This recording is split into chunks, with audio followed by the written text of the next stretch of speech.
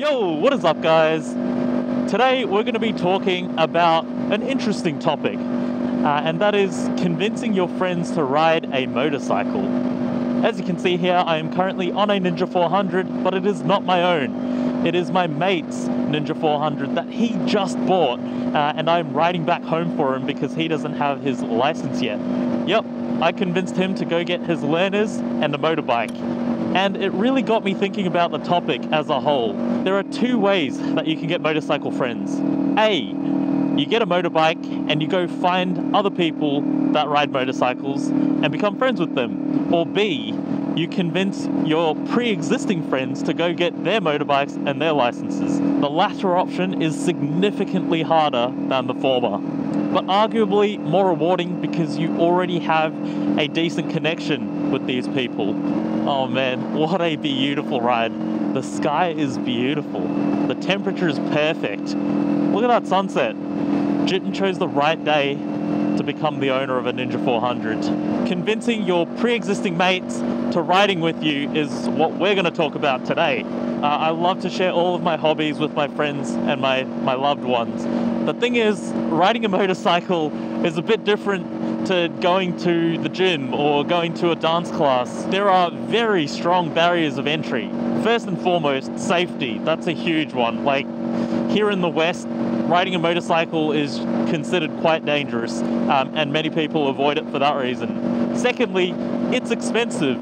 To get your license here in Victoria, it costs around $1,000 all up. That's not something you just say, hey, let's go do this on a random Tuesday arvo, and your friends hop on board. Given the risk and the cost, this is something that requires much deliberation and an actual interest in riding a motorbike. For that reason, I do my very best not to convince or to bore people who express no signs of wanting to ride a motorbike. But when you come across mates like Jitten or a couple of my other mates, if you're watching this, you know who you are, I will slowly push and prod and wear you down.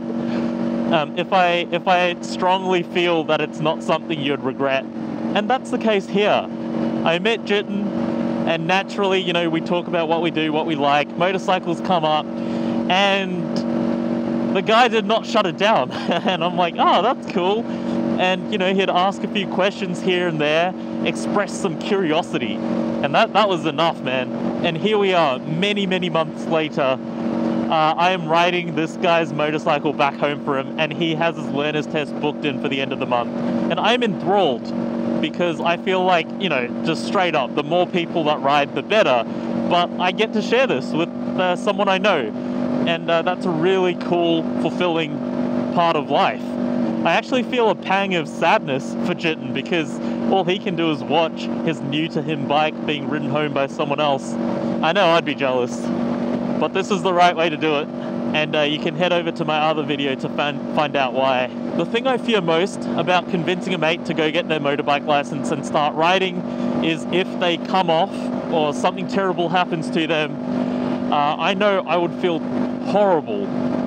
It would be hard not to take on some of the guilt if you're the one who's responsible for getting them on a bike in the first place. I think about this a lot, and I'm quite conscious of it when I'm talking to other people about motorcycles and if they may be a potential target of mine. But pretty much, I think what I'm getting at is, even though at the end of the day, someone's decision to get a motorbike and their license and start riding is very much their own. They are accountable for that decision because they are an adult, but I would still feel guilty if something happened and I had applied a lot of pressure as a result of my own uncontainable passion and enthusiasm for this hobby. So I'd like to think I went about this in the right way. Correct me if I'm wrong, Jitten. Let me know in the comments. And that's why I found this to be a fascinating topic, because there is just so much more at risk than just getting into cycling or whatever it is that your hobbies may be. Holy crap. This exhaust is loud. Mine is just an eBay rep, but it is a bit bigger. So even though that also has the baffle out, it's not as obnoxious as this thing. Holy shit. You notice it a lot more at this speed when there's less wind noise. Wow, that's definitely gonna annoy a few neighbors. Oh my god, we just went under a tunnel and I nearly blew my eardrums out. Shit, this thing's loud. It's comical. If all it takes is your mate to convince you to... Oh shit, I'm out of battery? Oh, riding a motorcycle is a dangerous hobby.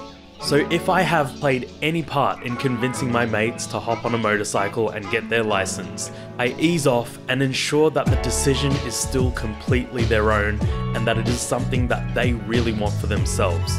And that's how I navigate the moral quandary of convincing my mates to ride motorcycles. Thanks so much for watching, guys. I hope you enjoyed the video. Remember to like, comment and subscribe if you haven't already. I will catch you on the next one.